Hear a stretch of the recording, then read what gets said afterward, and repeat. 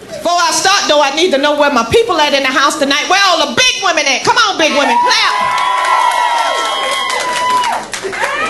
Now, a few more y'all should be clapping. But perhaps y'all don't know you're big. If you sitting at the table, then your titties touching the table, you's a big motherfucker. If you got your legs crossed, but you can only cross them at the ankles, your ass is big. If you go to the store to buy your clothes, and the tag in the back got a number and a letter,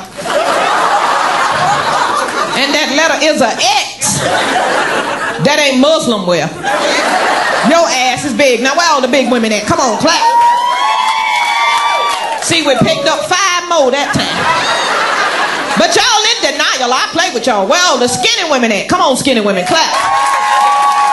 All right, so I guess the rest of y'all think y'all fucking fine, huh? Y'all are sadly disillusioned. Skinny women, if you can look through a peephole with both eyes, your ass poor. If you go to the store to buy your stockings and you still have to take them up on the side, you skinny.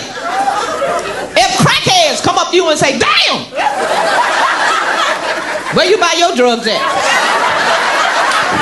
Your ass poor and about dead.